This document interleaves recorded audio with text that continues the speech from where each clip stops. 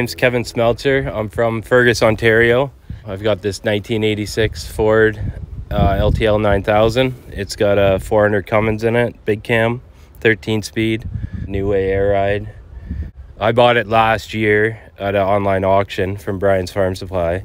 So I've only owned it for about a year. But the truck was originally from Napanee, Ontario with Millen Transport.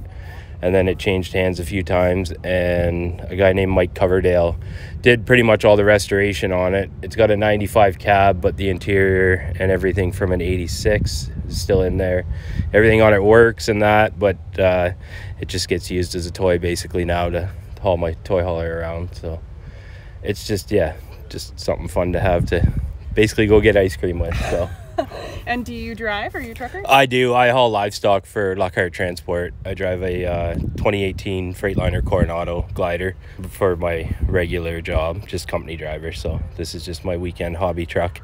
What got you into an old Ford? I've always liked the look of the Fords, and then I was looking for either a cab over or something different that you just don't see. And Peterbilts and Kenworths are just hard to get your hands on. So this come up and I seen it at an auction, and a couple of refreshments later I just kept clicking bid again, and next thing you know, after the weekend was over, I owned it. So yeah, here we are with it basically. But I love it. It's a fun truck to drive. It's, you know, just it catches eyes everywhere it goes because there's just not a lot of them around, especially in Ontario, that are, you know, not rotted out from the salt and everything like that. So yeah. Is this the first show you've taken it to?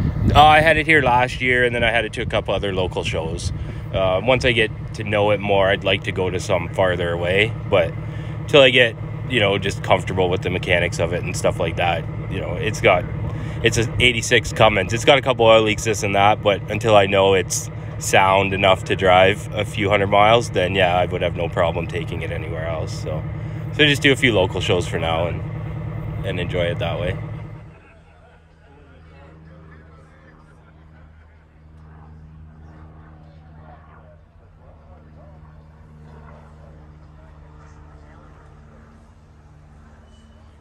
Sold them something else and made money that was sold to them, and then it pays for it.